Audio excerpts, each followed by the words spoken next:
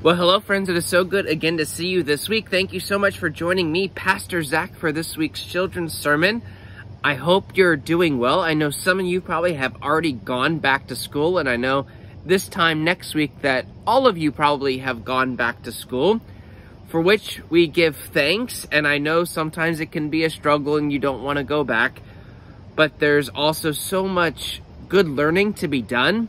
And we give thanks to God for you and your teachers and the bus drivers and your parents who will bring around a great year for you of learning and friendship and hopefully many signs of God's love.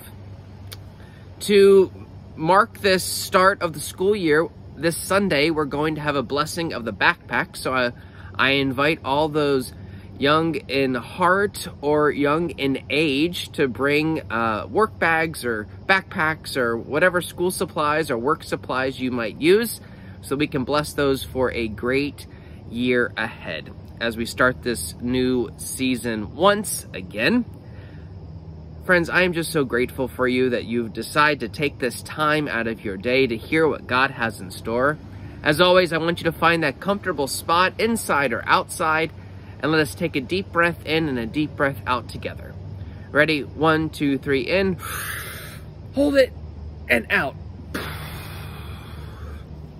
A reminder that God gives us the breath of life and that God is always calling us to love Him and love our neighbors more. Speaking of loving God, that's what our text is all about today from Matthew.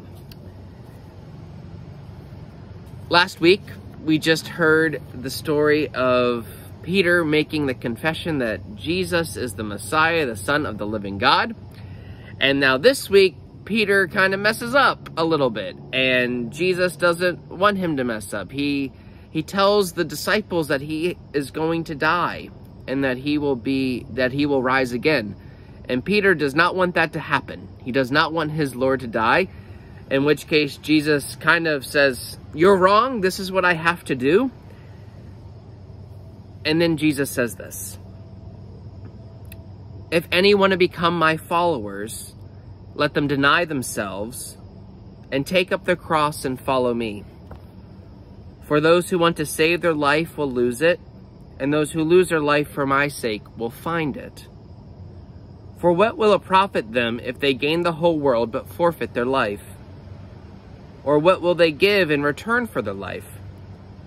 For the Son of Man is to come with the angels in the glory of his Father, and then he will repay everyone for what has been done. Truly, I tell you, there are some standing here who will not taste death before they see the Son of Man coming in his kingdom." Now, there's a lot there, and some of it can be kind of hard to hear from Jesus. But I think what Jesus is telling us is that being a follower of Jesus, being a disciple of him, is that it's kind of tough.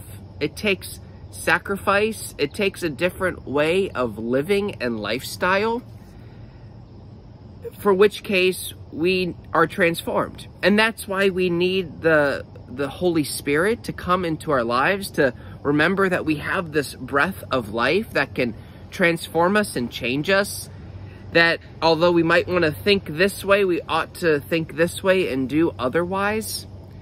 There's so much complex stuff. There's so many things that don't make sense all the time. And Jesus here is saying that the life of a Christian, life of followers of him, are kind of tough.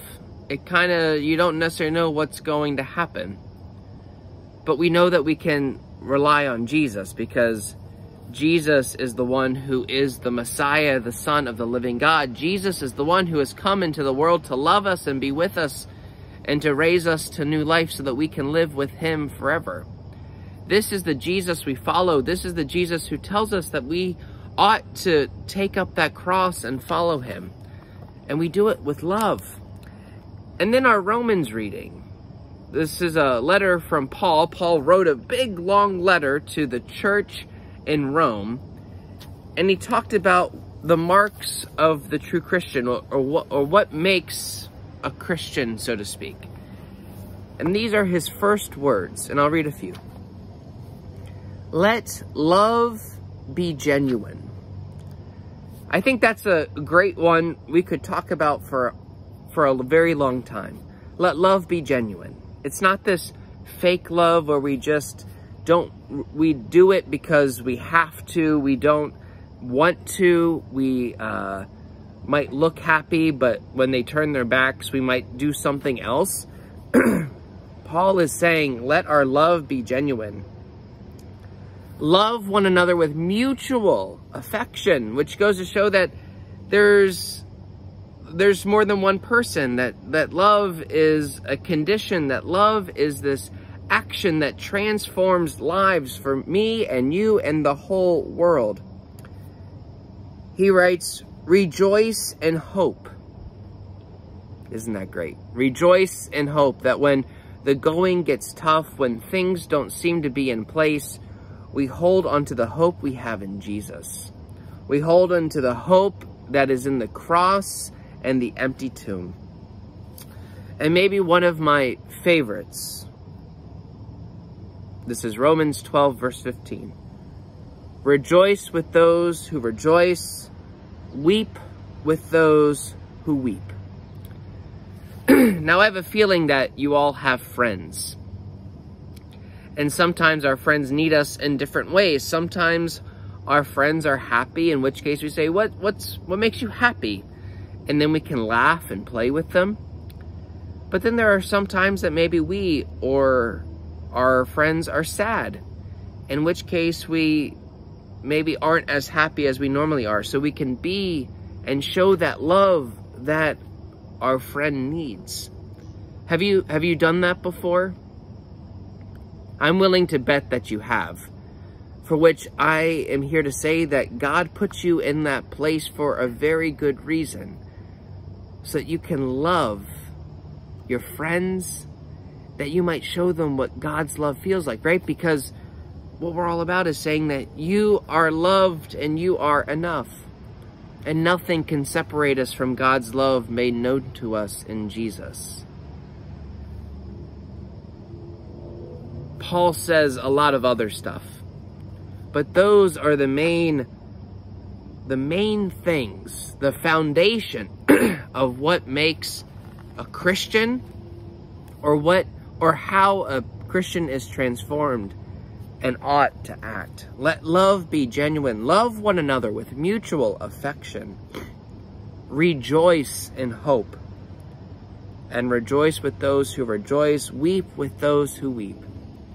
Ultimately, just share God's love with each person, reminding them that they are a child of God, that they are meant to be here, that they are loved and enough, just like you are, just like I am, because God is here doing a new thing. So why not try these new things out at the beginning of a new school year? Maybe to do one new thing a day, or to do one act of kindness or love a day for your friends, or maybe for even a stranger. It's what the shirt says, God's work, our hands. It doesn't have to be much, but I promise you that even the smallest thing will mean the world to that other person. Friends, let us pray. Lord, we give you thanks for the sunshine and a beautiful day, that we can learn what it means to pick up a cross and follow you, because that cross is marked with love and sacrifice. In loving you, we can love others, because you also love us, and you've loved us first. So let us rejoice, let us have hope, and let us love. Grant that to us, Jesus. Amen. Friends, thank you again for joining me this week. I hope you have a great Labor Day weekend. I hope to see you in church on Sunday for blessing the backpacks. And then the following Sunday is when we start up Sunday school again on September 10th. And we'll also have God's Work, Our Hands Sunday. Friends, take care, God bless, and I'll see you next week. Bye-bye.